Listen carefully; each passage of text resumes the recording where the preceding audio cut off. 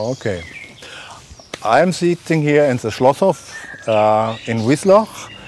This is ISB Institute in Germany, and Peter is visiting us. I didn't know you, Peter, before personally, and I'm very glad we have already talked to each other 1 hour or a bit more. And we found out you are a professor for leadership, you are the senior of BAS Consulting, and you have many merits and many roles, and you seem to be still very active and very creative, and I admire this. Dankeschön. It's a pleasure to be here. Oh, wonderful.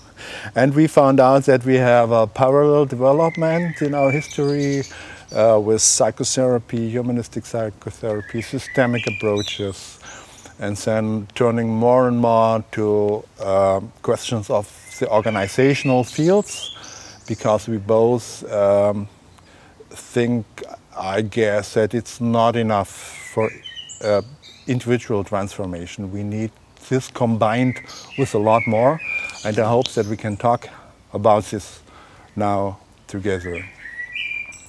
You told me that you always think from the future back. What are we here for? What is the field for, and how could we serve the field? And so my very general question to you is, how do you see the future of our economy, of our society, and what challenges have we to meet, and especially the field of all the professions of consulting, organizational development, organizational coaching? How can they contribute, in what shape are they right now? There was a book from Hillman that you know also, 100 years of psychotherapy and the world is still not better. Or the world is getting worse. Or maybe even worse. I think is what James Hillman said. Yes. Yeah, and so my question, and I'm also very much interested in contributing to developing the fields on many levels. And I'm interested to hear how you look at it, and I just want to listen. I was very moved recently by a recent talk by Peter Senge. And I think in this talk he said one thing which is very important.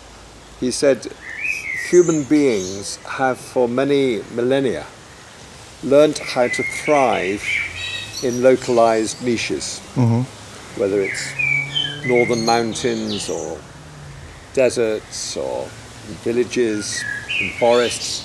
But he said, now for better or worse, we have created one global niche, one world which is totally interconnected.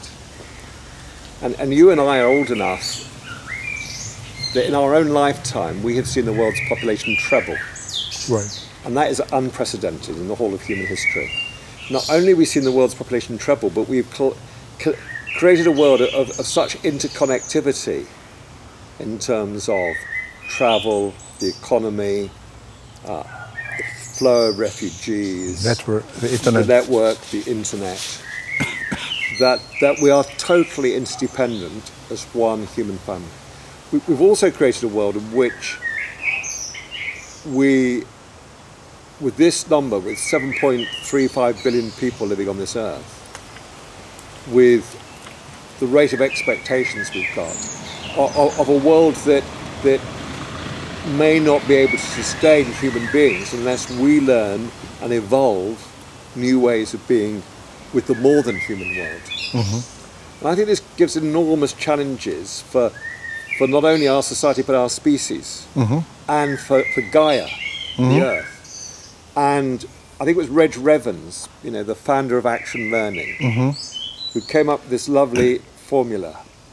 He said, learning must equal or be greater than the rate of environmental change. And environmental change is happening faster and in more complex ways. Right.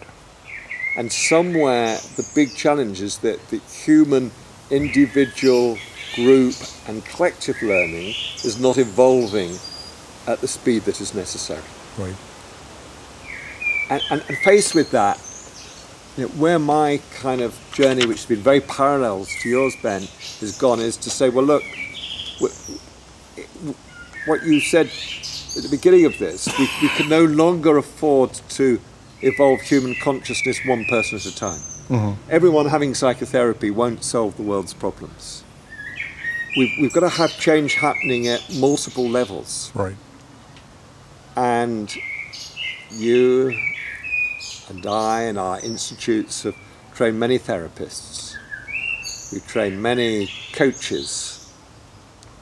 We've trained many facilitators, consultants, and many good people who do fantastic work at the individual level or at the group level.